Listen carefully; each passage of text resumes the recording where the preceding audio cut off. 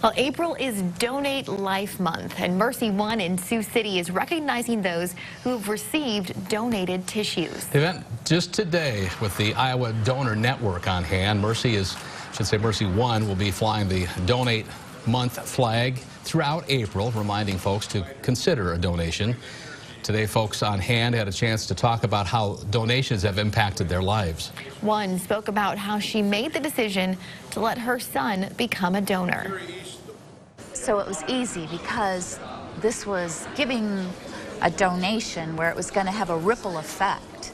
And that's my hope for today, that we could bring awareness, and if people that attend here go out and tell people, we're going to get the ripple effect for Iowa Donation Network.